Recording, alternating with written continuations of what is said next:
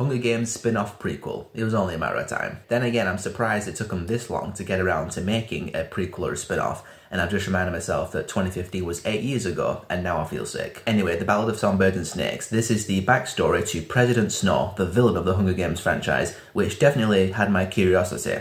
And when the film ended and cut to credits, I said to myself in my head, that's it? That's the grand backstory to the villain? Quite simply, that's the main problem of this film for me, is that the story that they tell is not nearly as grand or as monumental as you'd think it would be, considering it's the backstory to the main villain of the franchise and the most tyrannical president that Panem has ever seen. I don't mean grand in terms of scale, like I'm not annoyed that it was no big action-adventure spectacle or anything. It's just the events that happen in Snow's life at this point in time just didn't feel like they were worth exploring in a film. Pretty much everything that happens to Snow in this film comes across pretty much just as details that you'd read on a Wikipedia page, like a Hunger Games Wikipedia page on President Coriolanus Snow. You heard what Finnick said in Mockingjay Part 1 about how Snow has poisoned everybody he's ever known to get to the top, to be the president.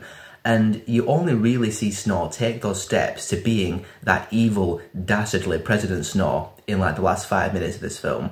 And then again, he's still not nearly the same character that he is when we first meet him in the first Hunger Games film. And this film, taking place 64 years before that first film, you feel like there's way more story left to tell with this character. I don't know if that's Lionsgate fishing for sequels, if they're trying to tempt Suzanne Collins to write more books about Snow.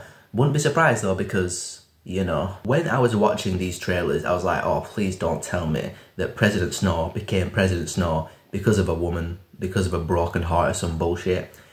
Yeah, that's how it goes down. The romance between Snow and Lucy Gray, Rachel Zegler's character, completely fell flat for me, did not work, did not feel any chemistry between them. Surprise, surprise, another Hunger Games romance that just does not work. So that line that Snow says in Mockingjay Part 1 that they've used in every single piece of marketing for this film is the things we love the most that destroy us. It just doesn't feel like it has any weight, considering how just mediocre the romance is in this film. Thinking back to the film last night, I almost forgot that there was an actual Hunger Games in the story. And I think that's because the Hunger Games in this film are boring.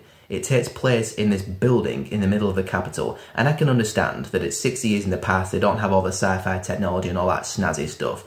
But seriously, a building, a big auditorium type place, this just boring ass brown building, this is the Hunger Games fight to the death. They could have had some interesting close quarter encounters, but no. That bleak, gritty tone of the original Hunger Games films, the ones that made Panem feel kind of enthralling and dark, pretty much non-existent in this one. So the world of Panem just comes across as a playground for a film franchise. And that's ultimately what this film is. It's another film franchise being milked by a studio. I walked out of The Ballad of the Songbirds and Snakes not knowing that much more about President Snow that I didn't already know before, apart from the one or two details that the film thinks are monumental and just so integral to this man's life that it just really isn't. If I could sum up this film in one word, it would be pointless.